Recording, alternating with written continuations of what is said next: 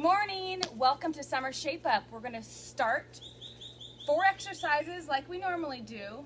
What you may need is a stool. I've grabbed my kid's little chair. If you have a bench, great. Dumbbells, and if you don't have dumbbells, a water or 2 water jugs. And if you don't have either of those or any of those, let's just get started. First, I'll show you with the water jug. You're going to do a squat to a single arm press. Squat, single arm press. So sit nice and low and press, keeping the elbow in close to your ear and up. Okay, so that's exercise number 1. If you have dumbbells, great. You can do this with or without dumbbells. Put your back foot up on the stool. You're going to lunge down, nice and low, squeezing the butt, sucking in skinny, and up. So with this exercise, 15 on each leg.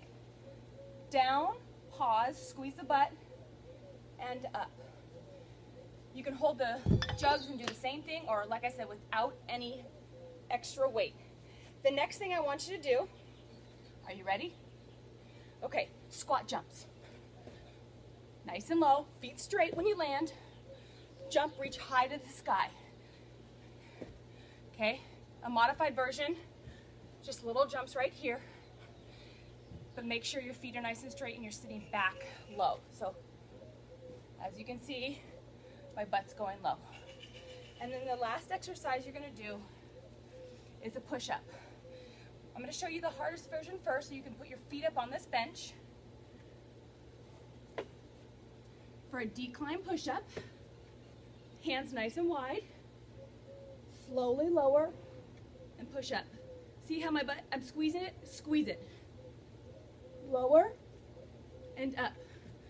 And then now you are going to, this is the easier version, lowering down, and then do you want to sit on my back and make it harder? Woo, come sit on my back and you can be additional weight. Ready? And then I have my friendly helper here for additional weight. Down and up.